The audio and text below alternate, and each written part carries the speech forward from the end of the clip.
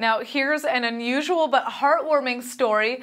Snails. They may not exactly be your ideal pet, but here in Israel, veterinarians are making it their mission to save the lives of these tiny creatures.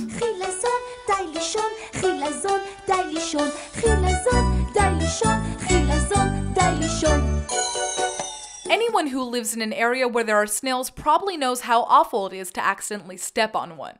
Well, that's what happened to a woman in Tel Aviv, but instead of just leaving it there, she rushed her slimy victim to a veterinary clinic for help. Their doctors meticulously cared for the little snail, who they even named Chevy, and eventually put him back together again.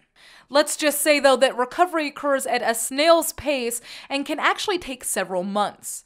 After they posted their success story on Facebook, it drew in so many likes, shares, and requests for further information that the vets decided to even add instructions about how their followers can help out the little creatures themselves.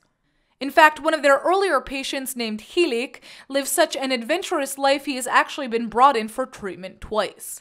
Now, if you'd like to access information about how to save a snail yourself, just search for haclinica on Facebook, which is how you say the clinic in Hebrew.